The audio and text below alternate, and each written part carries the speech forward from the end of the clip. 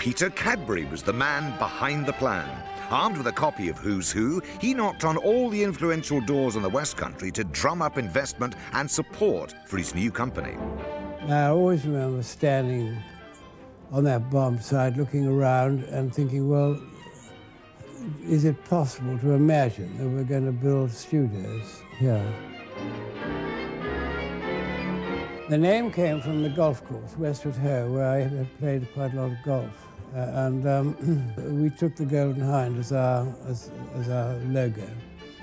And we sincerely want to produce programs that you will like. And this is where I'd like your help. We don't know what you want until you tell us. And we want you to tell us what you like and what you don't like. And please don't restrict your advice to what you don't like.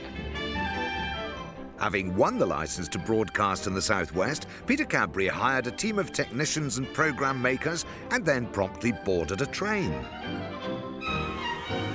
We took a train around the whole area with a studio on it, and people could see themselves on television and so on. And we got the Crazy Gang to launch it in London, and we went from station to station, and rather like an election day.